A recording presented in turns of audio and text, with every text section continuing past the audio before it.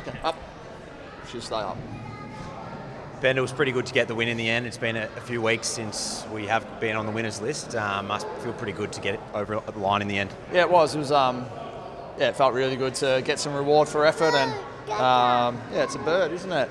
Yeah, it felt good to get reward for effort.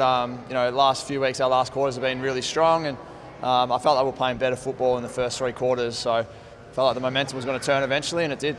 We've been thereabouts a number of times throughout the season.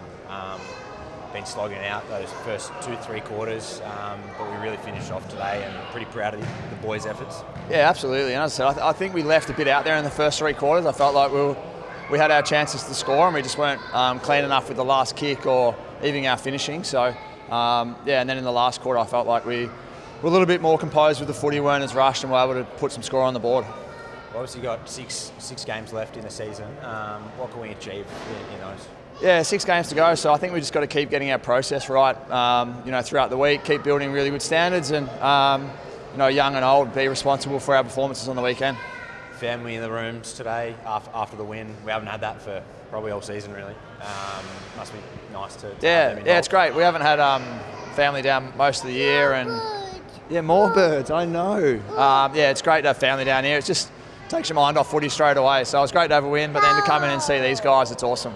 Thanks, mate. Enjoy the win. Cheers. Thank you. Thanks, mate.